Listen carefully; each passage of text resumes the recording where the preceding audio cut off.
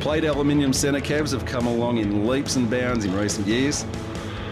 The Formosa 580 Tomahawk is certainly the pick of the bunch.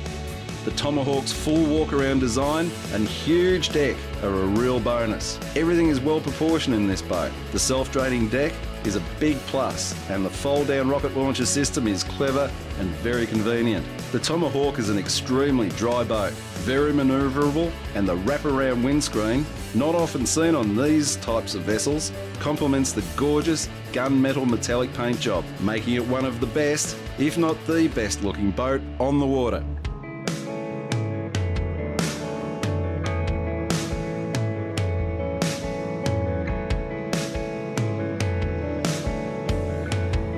The Formosa 580 Tomahawk is a beautiful boat that stands out from the fleet.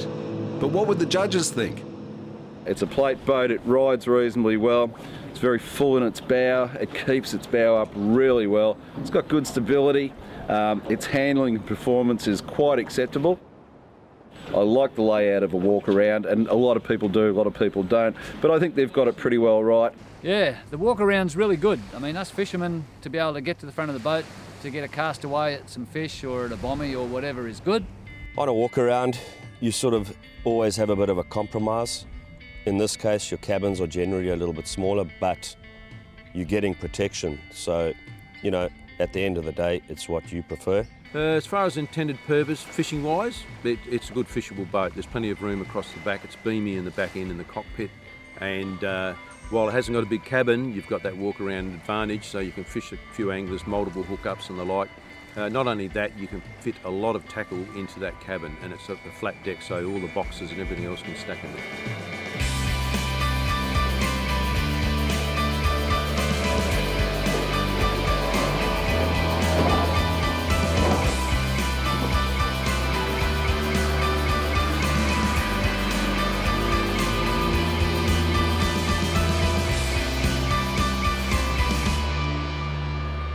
It's a full boat, and I like that full body construction in an aluminium boat.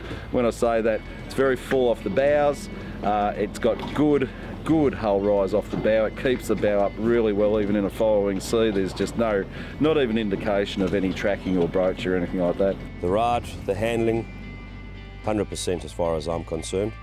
For its size, its weight, it's all good.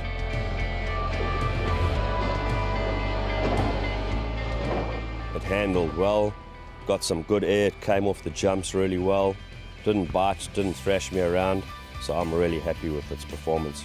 One of the highlights is the ride. It's quite soft to bounce through all the chop and waves. It's also quite manoeuvrable. It's very good. 135 E-Tech and bounces along nicely.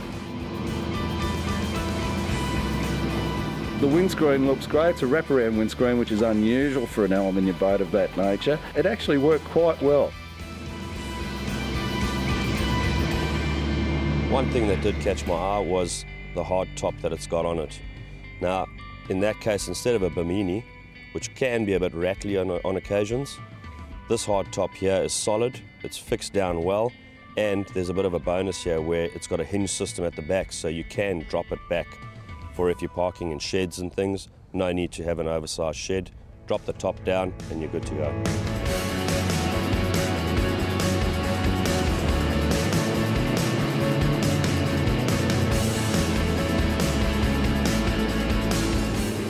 Quality finish is good for an aluminium boat. Yeah, I'd rate it with one of the better boats I've seen. Yeah, if you like plate tinnies, it's got an X factor. Oh, the X factor's got to be the look of the boat. It just looks smart. It's got nice lines, drop shear off the bow. Definitely, it's a good boat for what it was designed for. Very good boat.